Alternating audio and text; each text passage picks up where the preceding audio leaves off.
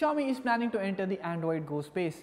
Android Go, as you would already know, is a lighter version of Android developed by Google for smartphones running very low-end hardware. So we can expect Xiaomi to launch some very affordable smartphones in the coming days, very similar to phones like the Nokia One or the Samsung J2 Core.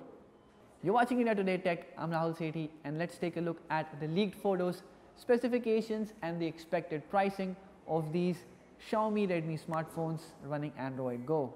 So as per the leaks, the smartphones will be called Redmi Go and will have a design very similar to the Redmi 3 or the Redmi 4 that we have seen in the past. They have very thick bezels at the front. On the display, there is a single camera module at the top left corner at the back side, and there is nothing else apart from that. You only see the Mi logo at the bottom. There is no fingerprint scanner and there is no dual camera setup to go with. It does appear to have the front camera, earpiece and regular sensors, and at the bottom you'll see the capacitive keys. But this leak by Twitter user Ishan Agarwal gives us a detailed look at the specifications of the Redmi Go phones. First and foremost, the phone has dual SIM with 4G support. There is dual microphone for noise cancellation. It has a 5-inch display with 720p or HD resolution and good level of brightness at 380 nits. The phone runs Android 8.1, of course the Android Go version. But if you take a look at the chipset, it's Snapdragon 425 with 1GB of RAM and 8GB of storage, which is also expandable up to 128GB. Next you see the camera at the back has 8MP resolution and at the front has a 5MP sensor. The battery is 3000 mAh charged with a 5-watt adapter. Now the best thing that seems to be about the smartphone is that it runs pure Android Go software, very much like the Android One smartphones that Xiaomi launched in the form of Mi A1 or the Mi A2.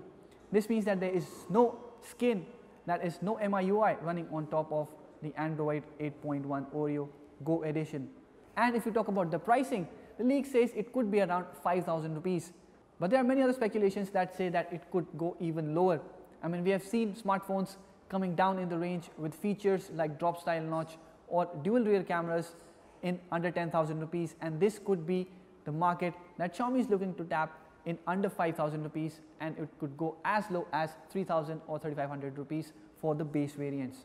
Of course, the configuration is nothing great if you compare it with current generation smartphones, but at this price point with Snapdragon 425, a phone running proper Android Go operating system and having proper 4G support, this could be very well termed as a geophone killer.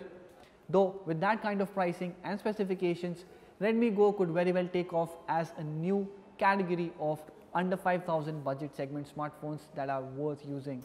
Now if we talk about the launch of these Redmi Go smartphones, Xiaomi is expected to announce the Redmi Note 7 and the Note 7 Pro in March, and that is when the Redmi Go smartphones are also be expected to going official. The Redmi Note 7 and the Redmi Note 7 Pro have already been launched in China, and given their price point and their head-turning specifications that include a 48MP rear camera, they appear to be quite a major disruptors in their respective price category, and Xiaomi could be looking to go all in the under 5,000 category as well with the Redmi Go. Do let me know how eager you would be to get a smartphone under 5,000 rupees with that kind of specifications. Also, if you like this video, hit the thumbs up button and share it with your friends. Subscribe to our channel to get latest videos on technology, smartphones and other gadgets like this. Thank you for watching.